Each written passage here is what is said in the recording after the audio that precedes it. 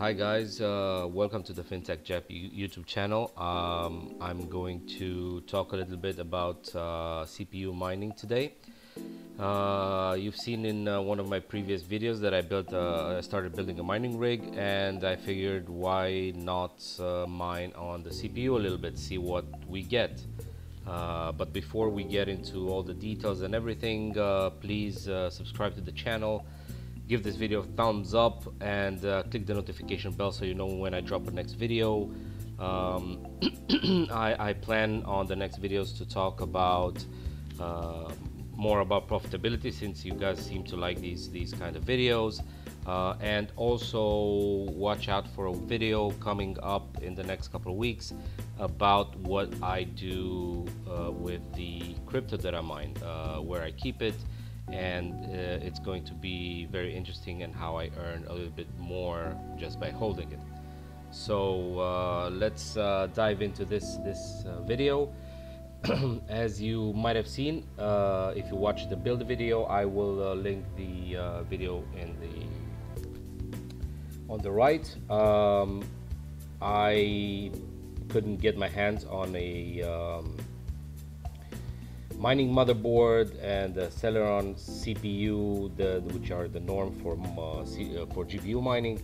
So I had to buy a gaming motherboard, and the cheapest processor that I could find was an Intel Core i5-9400F processor.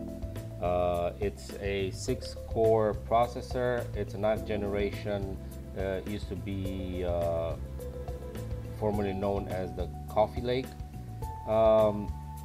It has 6 cores, like I said, the maximum frequency of or a base frequency of 2.9 gigahertz, and it goes up to 4.1. Just so you know, I did not do any overclocks on the processor, so the processor is mining as it is out of the box. I'm using Hive OS to mine. I have it here.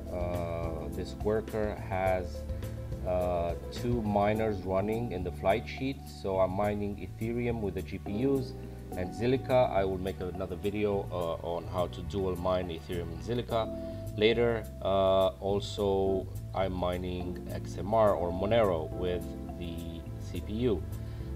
You can see it down here, the CPU, 6-core Intel i5 at 2.9 gigahertz. It currently runs at about 63 degrees Celsius. It has the stock fan on it. I didn't buy a fancy fan for the CPU, so it's running on that. And the whole system is pulling about 246 watts right now, which is the system, the motherboard, the CPU mining, and 2 GeForce RTX 2060s mining. But on that in another video. I am mining, like I said, Monero on the support XMR pool, and as you can see, we are averaging around 2.2 kilohashes a second over the last 8 hours. And it's been more, it just calculates over the last 8 hours, but it's been going on like this more or less since I started. So the pool gives us here the profitability for the 2.2 kilohashes a second per year. I use the biggest number possible because it's easier to calculate, so it's a 0.2318 XMR, but we'll get to that later. Let's start first to dive into how much electricity it consumes. So up here I have the processor type. I bought this processor for $184. I know the Intel site says that the recommended customer price should be $157, but as prices are higher and the hardware is more difficult to find, I had to pay $184. And also, since I'm located in Europe, prices are just a bit higher than the US. So in the build video, I also measured the electricity consumption. So the system takes 35.1 watts, as you can see here on the left, with no load on it, just running flat. And then the system plus the CPU mining Monero takes 65.2 watts. So that comes out to 0.0301 kilowatts an hour consumed for mining, consumed by the CPU, sorry, for mining. And here on the left, so we have here per hour, per day, per week, per month, and per year, how much it consumes in kilowatts. And then on the right, we have the dollar amount for 1 hour, for 24 hours, for a week, for a month, and then for a year. This is calculated with a electricity cost of 10 cents per kilowatt hour. So going down the list, it's burning less than a cent per hour. It's burning about 7 cents a day. It's burning about 50 cents in a week, $2.16 a month, and then $26.36 a year. Now we are going to go down a little bit, and I have here the profitability. Let's start with, let's go back to support XMR to see the current, let's refresh this page. So the current profitability of mining is 0 with my kilo hashes that I have is 0.2321 XMR per year. So we'll put this here, it was 2321. 0.2321.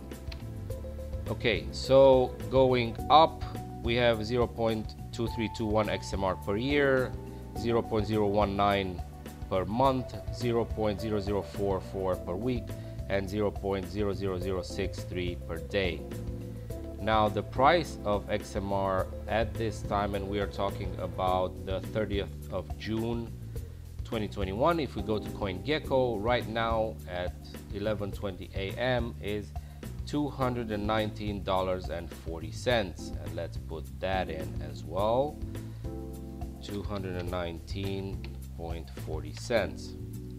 Now we go to this column right here, and this tells us how much dollar value we get from just straight mining. So we get 13 cents per day, 97 cents per week, 4.18 cents, $4.18 a month, and $50.92 per year.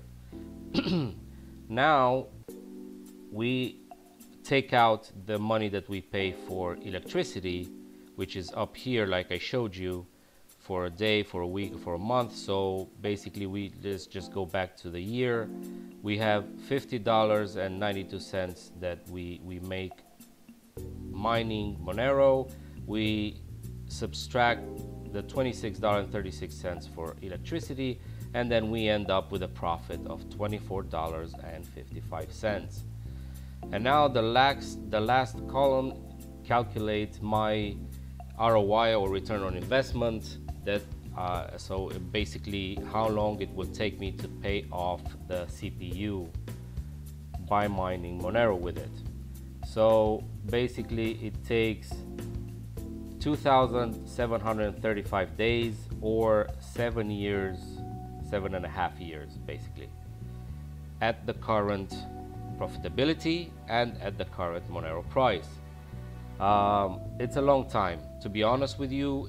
Is it worth it to get this CPU, to buy the CPU for the purpose of mining Monero? As it stands right now, I wouldn't do it. It's just, I think running the CPU at full load for 7.5 years, it's probably gonna break before that, and you're not even gonna recuperate your investment. So to buy it for mining, I would say no. If you have it, And if it's sitting there idly doing nothing, then I would just put it to work a little bit. Of course, I go back to the initial criteria, let's say, for this test. We are talking about the i5, and it's not overclocked at all.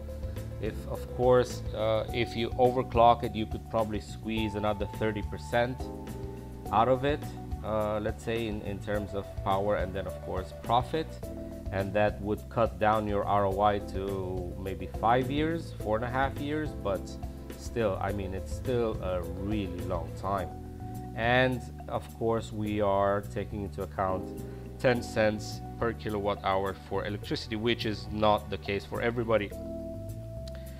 To be honest, where I live right now, I am paying 17 cents a kilowatt hour. So if we put that in, look, I'm getting a profit of $6 a year, and it will take me 30 years to pay this processor off. So basically, for me, it's not worth mining with it.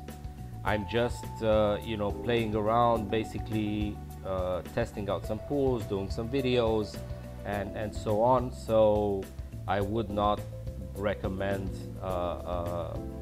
you know, mining on this CPU. If you get lower, I heard some people in the US have 8 cents.